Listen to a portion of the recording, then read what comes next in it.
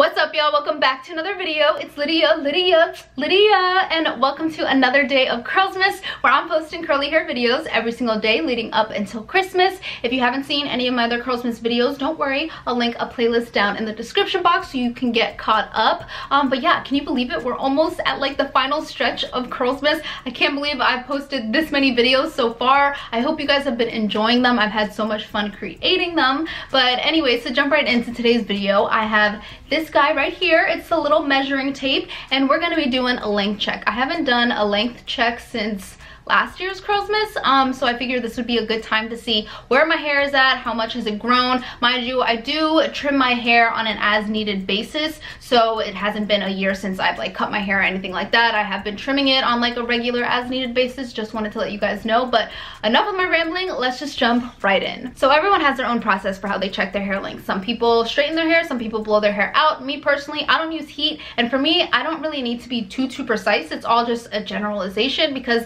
I can still get a good idea of how much my hair has grown with this way.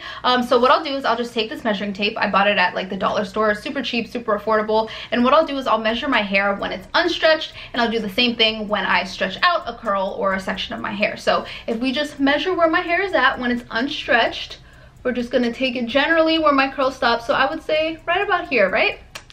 So generally it's at 17 inches. Last year it was about at 14 inches. So that's definitely a big jump, if I must say so myself. That's pretty exciting. And it's crazy because I feel like I don't notice the difference, but when I see this, I'm like, wow, there really is a difference. But now let's go ahead and check my hair when it's stretched. So your girl had to stand up for this part, but basically all I'm doing is I just took a random section of my hair and I'm just pulling it just so it can be as stretched out as possible. And then I'm taking the same measuring tape, and I'm gonna put it right at my root, and then right where my hair stops, that's where I'm measuring it. So I would say right about here. So let's see where it's at.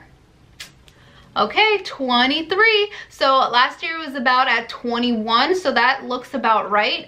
Definitely a nice jump as well. So far so good. So if we look at where my curls are at from last year, sorry, my curls are definitely really stretched out right now from stretching it, but in comparison, to jump like at least 2 to 3 inches, that's pretty normal, and I'm really happy with that. But yeah, my hair has grown a nice amount, which is nice to see. I try not to do length checks too often, just because I don't want to become like over consumed with like my hair length and be thinking like, oh, is it long enough? Oh my god, is it growing? I feel like for me, as long as my hair is healthy and I'm really focusing on the health of my hair, then the length will come, the length will follow. So if you feel like your hair, it hasn't grown where you want it to be, just know it will grow. Sometimes it just takes time. Like I said, for me, it's been a whole year. So yeah, it takes time. But I hope you guys found this video somewhat enjoyable to watch. Let me know down below how you guys do your length checks. Comment down below. But if you made it all the way to the end of this video, comment the word check down below, because we checked my hair length today. So yes, comment the word check down below. Give this video a thumbs up if you enjoyed, and be sure to subscribe. I will love you if you do.